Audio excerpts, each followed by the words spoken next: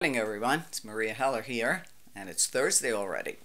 Or as they like to say, time flies when you're having fun. So I hope you guys have been having fun all week. I know I've been having fun doing these little card of the days for you. And of course, responding to your questions and your comments, which are always pretty interesting. So, anyway, I'm giving the cards a good shuffle, and we will see what we shall see for today. Uh oh. Today's card is not pleasant, okay?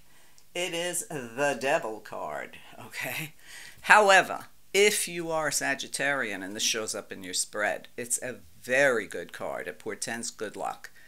But when I see this in somebody else's card, it could mean anything. It could mean people gossiping about you.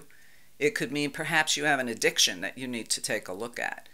And I can always tell when someone has an addiction, whatever it is, because their aura is never clear. It's always murky and sometimes black, and sometimes they don't even have an aura.